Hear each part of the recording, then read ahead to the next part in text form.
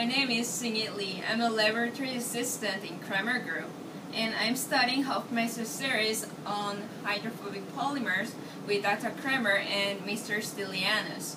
And today I'm going to introduce Opti-Melt and its software. The Opti-Melt is a device which allows for a gradual increase in temperature. There is a viewing chamber where the user can see the exact moment that a solid melts, or in our case, the moment that a polymer solution undergoes a phase transition.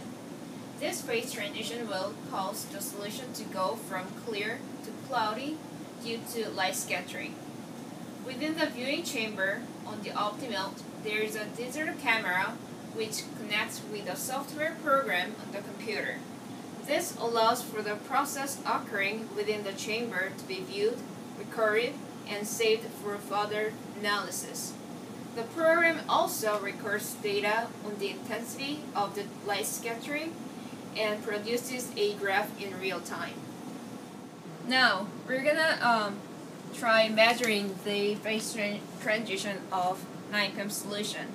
Here, I have a sample prepared of a NIPAM. So the NIPAM solution is suspended in a capillary tube here. I'm going to insert the capillary tube in the chamber. And I set the starting temperature as 28 and the end stop temperature as 35. I'm going to start it now.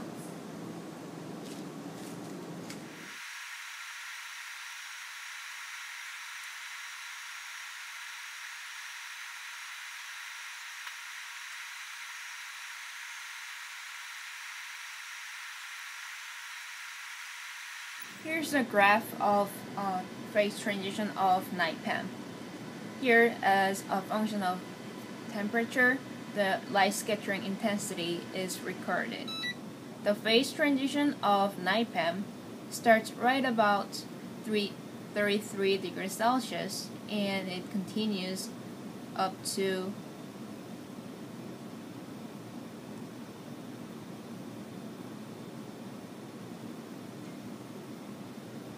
at about 34 degrees Celsius. And we'd call the midpoint in between those 2 points, which is 33.5 degrees Celsius, as phase transition temperature. Today, we'll be working on determining the phase transition for NIPAM combined with varying concentrations of salt solutions while learning about the Hofmeister series. In our lab, we would perform this analysis using Opti-Melt as you just saw. In order to perform this experiment at the high school level, we will be using a thermometer and a hot plate instead. I hope you enjoyed this look into our work here in the Cremer group at Penn State.